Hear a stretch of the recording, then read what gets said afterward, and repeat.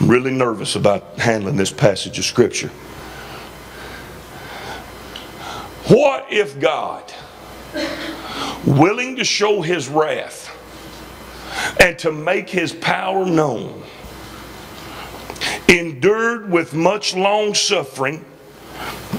Come on, Holy Ghost, I really need you to help me right now. Somebody's got to see this. I need you to help me right now.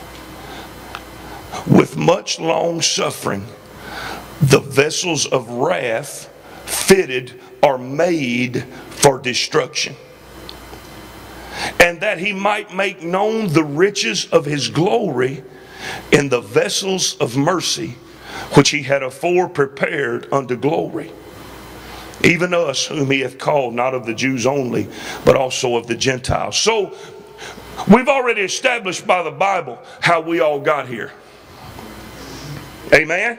Amen.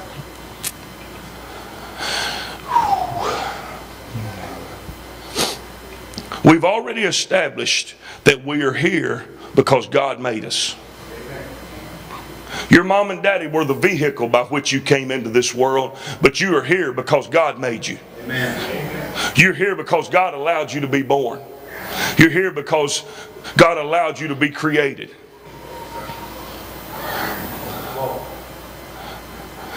Now, according to the scriptures that I just read, back up a couple if you don't mind, Brother Shannon. One more. What if God, willing to show His wrath, created some vessels, that's us, created some vessels of wrath that were made for destruction? Okay? That there were some people, oh God, I hope you help me right now that I can do this. That there are some people created that never going to have hope.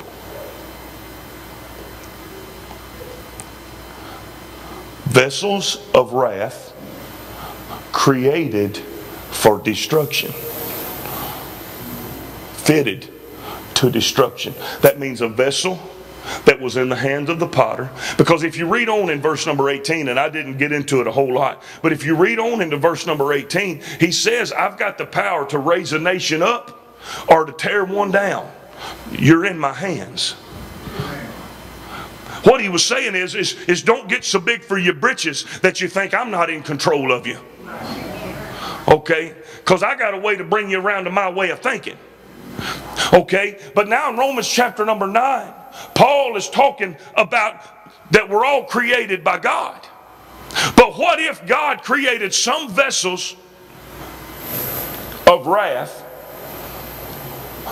made just for destruction? Next verse.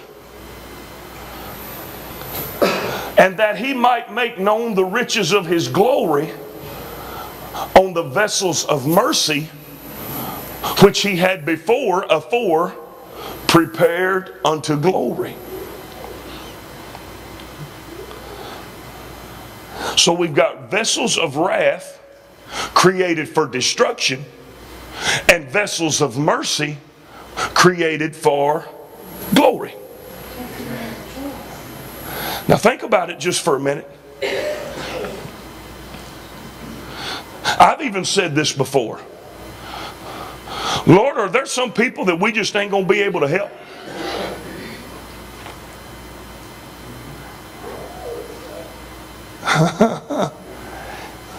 I heard yesterday in a different context and setting that people don't change. Well, I disagree with that. I strongly disagree with that. That's right. But I want you to think. Jeremiah, go to the potter's house and watch him work. And then I want you to hear my words. Cannot I do with you as the potter with this clay? So what if God... Now think about it for a minute. We know, and I'm saying this tongue in cheek, we know that there's some good prospects for salvation. Come on now. And we know that there's some folks that it'll take a miracle from God before they ever get changed. Huh? Oh, God have mercy. I feel the Holy Ghost in here. Verse 24. Even us, whom he hath called, not of the Jews only, but also of the Gentiles. Now see, the Jews just thought that by virtue of being Jews, they are automatically saved. And what he's letting them know, so what if God makes some vessels of wrath unto destruction and vessels of mercy unto his glory, even amongst the Jews and among the Gentiles?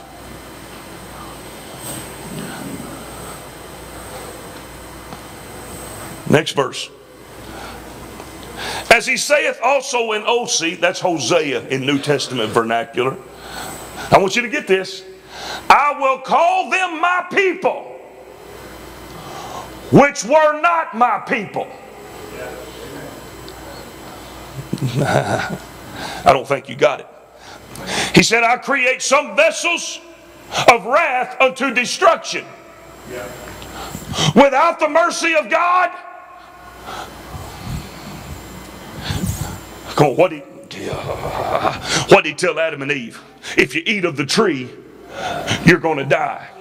Destruction was assured, Brother David. It was given to them. Without mercy. And as he saith also unto them in Hosea, the book of Hosea, I will call them my people, which were not my people. And her beloved, which was not beloved. Next verse. And it shall come to pass that in the place where it was said unto them, ye are not my people.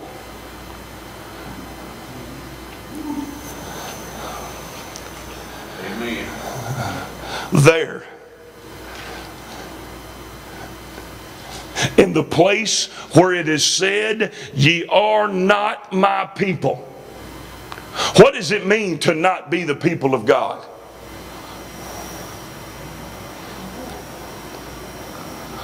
It's hopeless. And we were, the book of Ephesians, I believe it's chapter number 4, says we are strangers to the covenant of promise and without hope. God have mercy. It was said unto them, and it shall come to pass that in the place where it was said unto them, ye are not my people, there shall they be called the children of the living God. This is the reason for the trip to the potter's house. To see the marred vessel become a new vessel. To realize and recognize that the only place that a messed up, jacked up mind that is way out there in left field somewhere that cannot comprehend peace, that cannot comprehend hope, that cannot comprehend safety, that cannot comprehend a change, the only place that it can be had done, the only place a marred vessel can be remade is in the hand of the potter.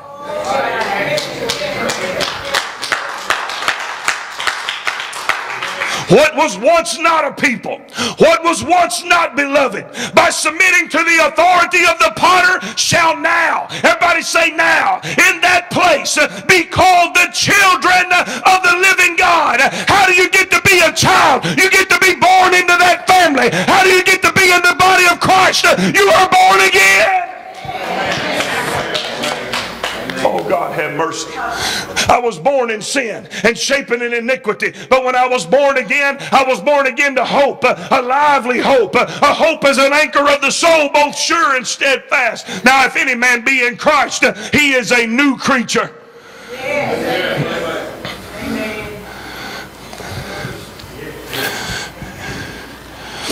Once a vessel made for destruction.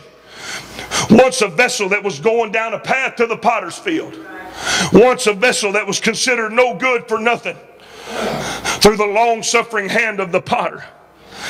The potter who chose the vessel. Think about it. That's what he called. Listen to me. I didn't even have it in my notes. That's what he called Paul. Said he is a vessel chosen by me. You know what that was in response to, Brother Pete? Come on now. You think about it for a minute. Who would have ever called Paul a chosen vessel of God? Nobody. He was a murderer. He threw Christians in jail. They were scared of him, Brother Billy. But the Lord told Ananias, he's coming to your house and don't be afraid, because he's a chosen vessel.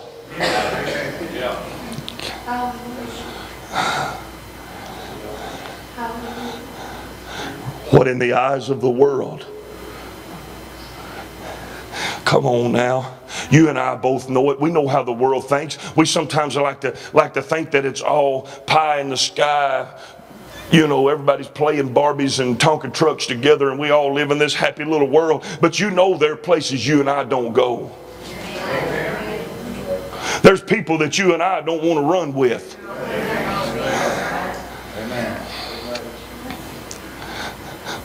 But ye shall receive power. After that the Holy Ghost has come on you. And you shall be witnesses unto me in Jerusalem, Judea, Samaria, and the...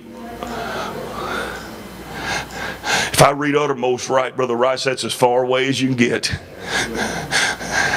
One preacher said, instead of uttermost, it's the guttermost. Go down, because our responsibility, and Brother Cornwell taught us this at General Conference, and I know this is getting put on the internet, and I hope he sees it and knows that I listened. We have got to stop. Sister Stacy and I talked about it the other day. We have got to stop being so results oriented. That's right. Because if none of y'all change today, it ain't my fault. That's right.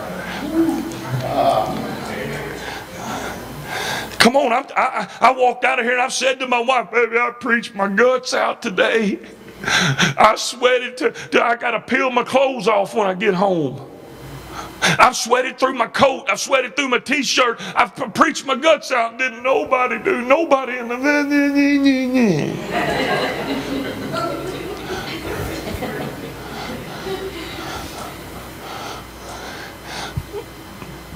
But it's all about submitting to the potter. And recognizing the fact that I'm in his hands. Oh, and the devil wants to pound that message of hopeless. The devil wants to pound that message of you're no good. The devil wants to pound that message. See, you're messed up. You got all this junk in you, and you're not beautiful, and you're not pretty, and he's such a stinking liar. Because I'm not in his hands. He didn't make me. And he has no part, nor lot, nor memorial. I was made in the image of God Almighty. I was created according to his pleasure and for his good desires and good mission and good message for the kingdom of God. But all I got to do, Brother Rice, is I got to recognize the influence of the potter. That's why Jeremiah had to see the potter work. I thought about it this morning. You know, I thought about how beautiful a thing Sister Connie put on Facebook, and she come up and told me the other day, and I'm a little bit ashamed I didn't remember, but she said, it's been 1 year since I got the Holy Ghost. And I thought this morning as I walked through Sister Connie and Brother Mark and Brother Greg and the different ones, Brother Ray and Sister Betty, that I've seen the Holy Ghost work. That's the work of the potter. Come on, that's the witness of the potter. You listen to me right now. It ain't like, Courtney and Corey, it ain't like we're just blowing a bunch of smoke out there. It ain't like that somebody says Chevy's the best or Ford's the best or Dodge is the best. We've got the work of the potter among us. Brother Billy, I see the work of the potter. It ain't nothing I've done. It ain't nothing to solve. God have mercy. But it's the work of the potter's hands.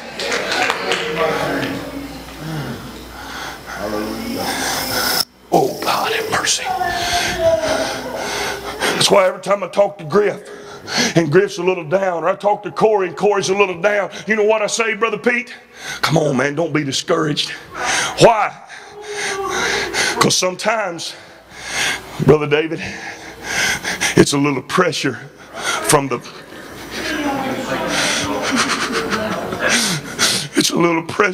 potter that's just making me into what he wants me to be. And the devil will try to take that and make something else out of it. But it's our Holy Ghost filled people who have felt the touch of the potter's hand and heard the voice of the potter. There's not a doubt in my mind. It ain't good decisions. Brother Billy, I've wrote the book on bad decisions. It ain't intelligence because I've wrote the book on lack of intelligence. It ain't being in good shape or hanging around with the right people. It's not by might nor by power, but by my Spirit, saith the Lord. So, well, they ain't doing this, and they ain't doing that, and they ain't doing this. You know what? They're in the hands of the potter. And it ain't a vessel that pleases me we're trying to make, Sister Connie, but it's a vessel that pleases God. Because He's the potter, and I'm the clay. Huh?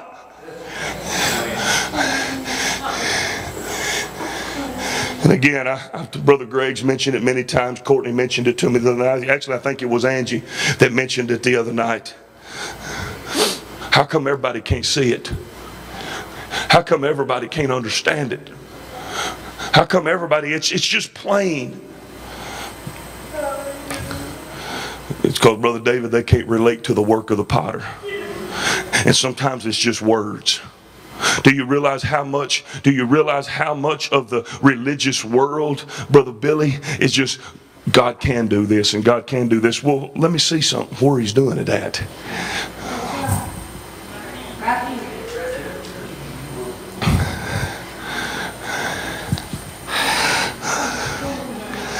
They said, men and brethren,